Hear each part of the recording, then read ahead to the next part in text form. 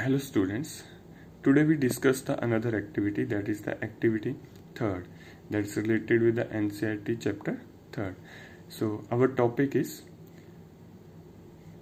to find the condition for the consistency and inconsistency for the system of linear equation in two variable by the graphical method. So our objective is by graphical method to find the system of equation in two variable. So generally we use the equation that is a1x plus b1y plus c1 equal to 0, a2x plus b2y plus c2 equal to 0.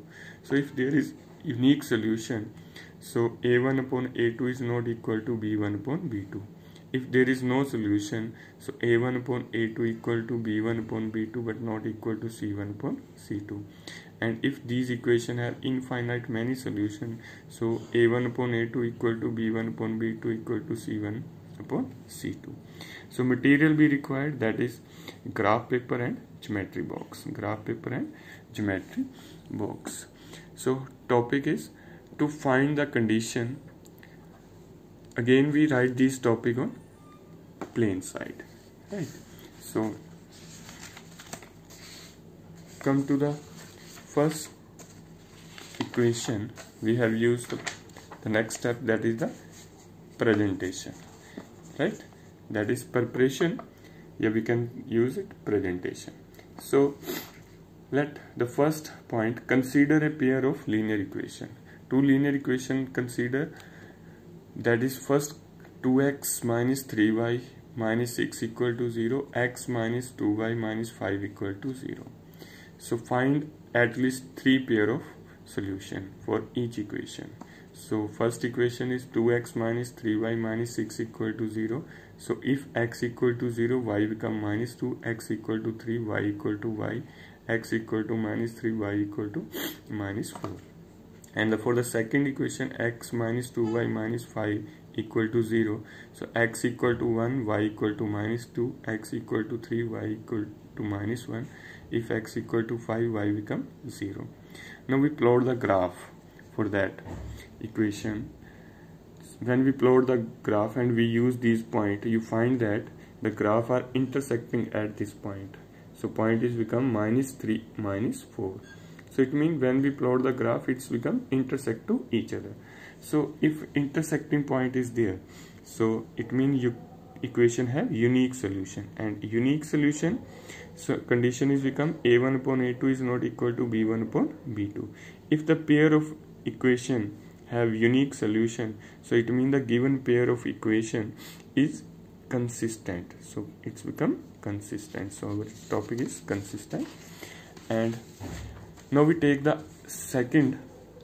So another, to prove the second one, we can also take to another equation, that is 3x plus 2y minus 12 equal to 0, 3x plus 2y minus 2 equal to 0. That is another two equation. We find the three solution for each equation, and similarly we plot the graph and we look at the conditions. It's a1 upon a2 will become 1, b1 upon b2 become 1, c1 upon c2 become 6.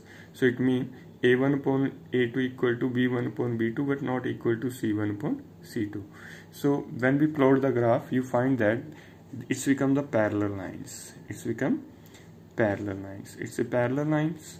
So if they are not intersect with each other, so it means there is no solution. So it's become no solution. And the given pair of equation, that given pair of equation is inconsistent. So given pair of equation become inconsistent, right? So let me take the for the another part, that is another two equation, that is x plus y equal to 7, 3x plus 3y equal to 21.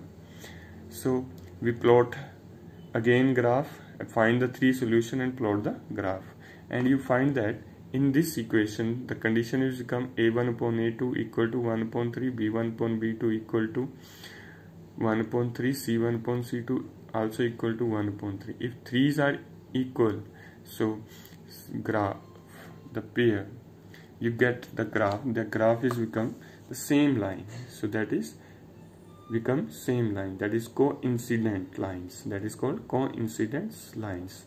They are appearing on same line. So in this case it's a infinite many solutions are there, that is infinite many solutions are there, and the lines, the given lines, that is become consistent. The given line of equation is become consistent.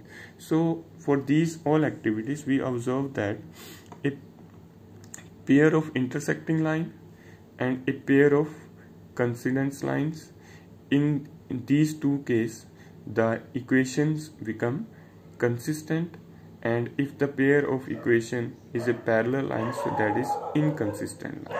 So we can also write the result on this plane side. This result is also lie on the plane sides, right? So that's about your activity 3rd. Thank you and have a nice day.